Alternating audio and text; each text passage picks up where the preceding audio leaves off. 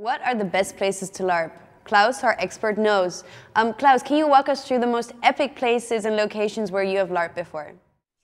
I think one of the most interesting places I've LARPed was together with 10,000 other people at the world's biggest LARP event in Germany. It's called Conquest of Mythodea and takes place outside some fields. It doesn't look that good, but if you have 10,000 people dressed in costume, it's amazing.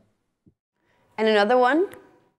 Another one that I recommend is the 80's LARP, Just a Little Loving, which takes place in the suburbs of New York during the 80's, during the AIDS epidemic.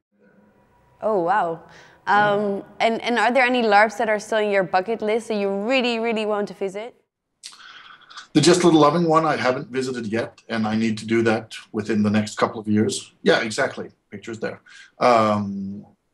And also I'm going to a Hell on Wheels LARP in May here in the Czech Republic, where I'm going to be playing a Western gunslinger, which is going to be a lot of fun. Cool. Okay, thank you for joining us, Claus. And for you guys at home, if you want to know more about the most epic LARPs you have to go to, make sure to check out our website.